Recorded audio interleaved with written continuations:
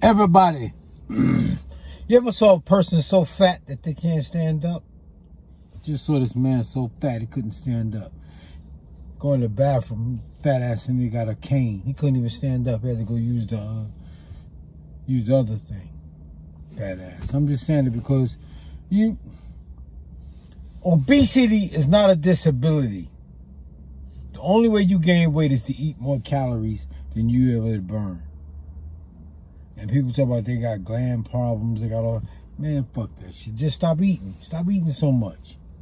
Stop eating so much. That come from being greedy. And the thing is, when you get fat, it takes more food to fill you up because you stretch your stomach. And a lot of times when you hear your stomach growling, that's not hunger pains. That's your stomach trying to shrink back to its natural level.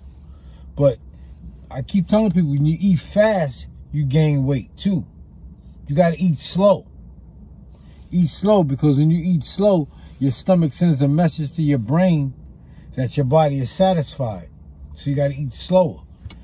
But this man weighed about 300 pounds just now. Asking me, was I waiting in line? I'm like, yeah, I'm waiting in the fucking line. What you think, I'm standing here for my health? Just now. Fat ass.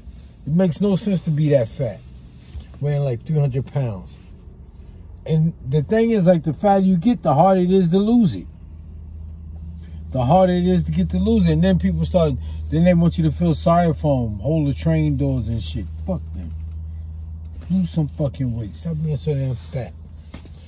Obesity is not a disability. But in New York City, they make that shit a disability. They want you to hold the bus for them and all that other shit. They can't fucking walk, can't run, legs running. Stinking because you can't wipe your ass no more.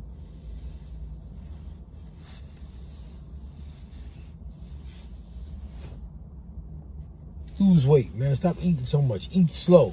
Drink more water. Water, water, water. You sweat water, you should drink water. Drink water. Water, water, water. And people want to give you all these kind of diets and shit, these like trends and stuff. Just eat less. Eat less and stop eating snacks. Because snacks don't fill you up, but they keep weight on you.